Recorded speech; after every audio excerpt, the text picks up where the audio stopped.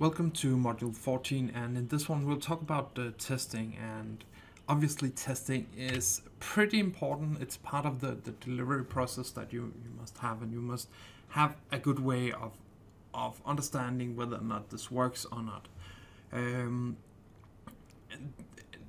Well, it's not that easy, obviously, a lot of times to figure out how you can actually test things.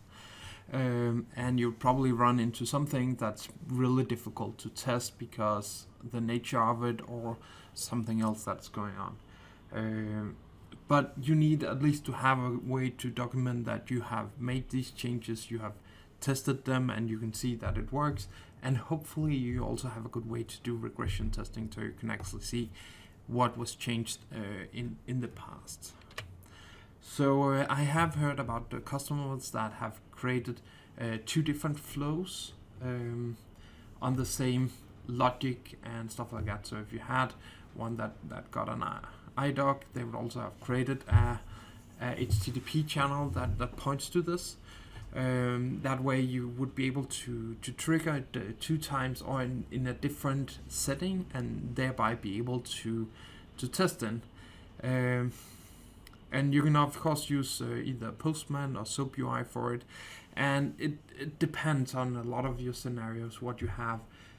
But a lot of times these tools is a little complicated getting up and running. Set up some scenarios that really make a lot of sense and enable you to actually test properly and be able to compare the results, because if you have a large document, it's not just about running the message mapping. You also need to figure out what was changed in the specific place, what was the reasons and stuff like that, and that can sometimes be a little challenging. At Figaf, we have also worked a lot on making test automation, make it easier for customers to actually test the iFlows without you actually having to think about it. And the way we do this is the record replay scenario, where you can actually fetch messages for instance from your productive system and use them on your test system. The way we do this is a little different than how we're testing on PI, and we're using the trace mode of scenario. So once you say you want to record it, we'll flip a scenario into trace mode. You can run the messages through, number of messages. The system will then download it, and you can then use it to run these things. And yeah, it enables you to make some steps pretty easy for handling this. You can set up ignoring of specific elements if you have scheduled steps, or some of the adapters we do not support directly. It will just create a new flow as a copy with all elements, but create a new start point for this. You can download figaf.com, and it's also able to give you testing scripts. So let me just show you a little about what we can actually do in it.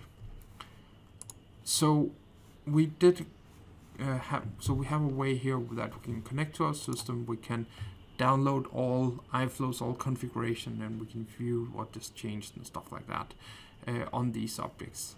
So we created this module 8 scenario, and I want to do a recording of that because that's one of the probably the best scenarios we have for this. So we can put in our scenario here.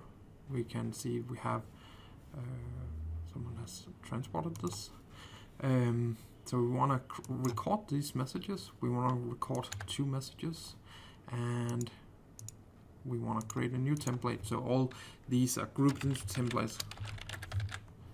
We can specify partners and messages names, and since the payload is something like this, we can actually just have I guess buyer as the element.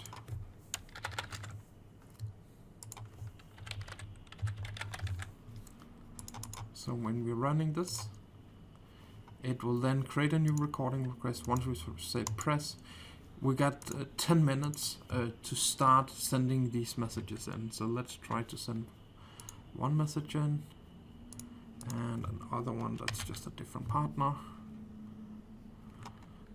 Add an extra line item.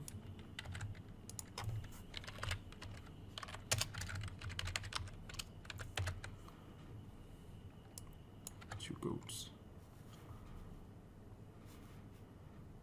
Oh.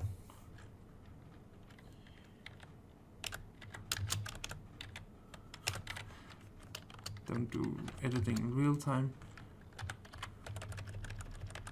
Otherwise it'll just give problems. I told you. Okay, let's drop this. Okay.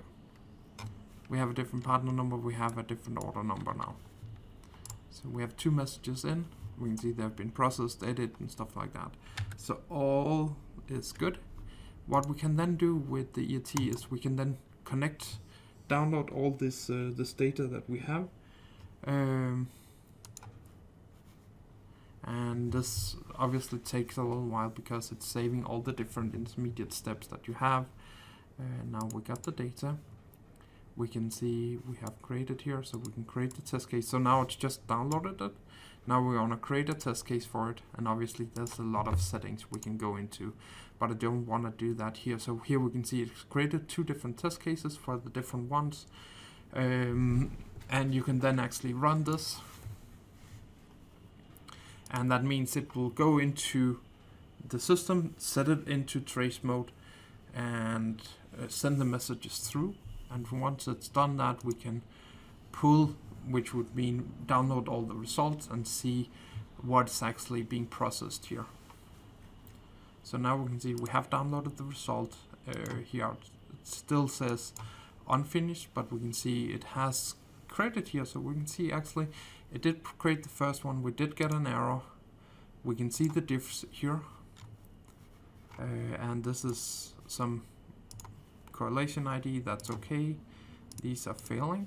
So we just need to add these. So let's see the last one after our message mapping.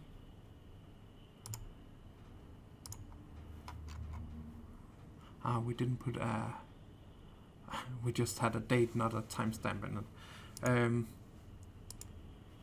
So if we run this again, it should be okay. And we can also in here specify that we want an order date. So if order date changes tomorrow, it will still be okay. So with this, we actually have a pretty good tool of understanding if something changes when we're processing these things. If you want to do any Groovy script, as I told you before, we actually have a way here we can create a Groovy script, sandbox or whatever you would call it, that actually allow you to run the message as it would look at this point in time. And then you just need to put it into your developer studio or wherever you are developing it. Change this file. Maybe you need to delete this implementation. We wanted to create a local implementation because then you don't need to import as much references. But there's a manual on the Figaf site on what you just need to import for this to work. But this makes it pretty easy to install some of these components and ensure that they run successfully. So yes, that's a good way to test what you have, and we are adding new features to it, so it's changing. You can try it out at figaf.com and try to build the scripts so based on real test data. So go try that out if you want a different way of testing than just sending a message in and check the response.